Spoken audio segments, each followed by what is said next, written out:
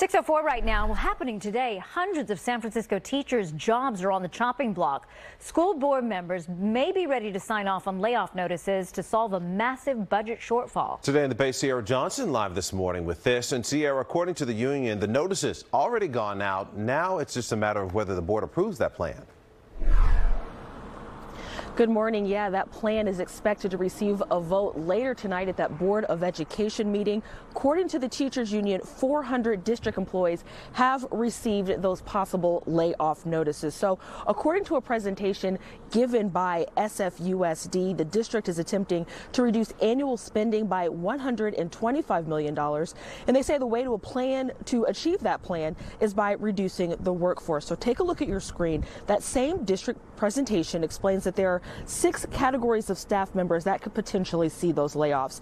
They include the credentialed United Educator of San Francisco members, 151 of them, classified union members, 37, about 20 administrators with the United Administrators of San Francisco, that's the administrators union, 51 unrepresented management position, 30 positions within the SEIU union, and 12 unrepresented individuals. So the district did note in this presentation that those numbers could potentially decrease, but they will not increase. Of course, that is the verbiage that was mentioned in the presentation. We have reached out to the district for comment and have so far not heard back. So we are expected some of those individuals that received those layoff notices to hold a rally before that board meeting this evening. They're expected to share what they think about the potential layoffs. We're also expected to hear from some parents who are also concerned about those potential layoffs and what they could do down the road for the students as well as the district. So a lot we will continue to follow. We will, of course,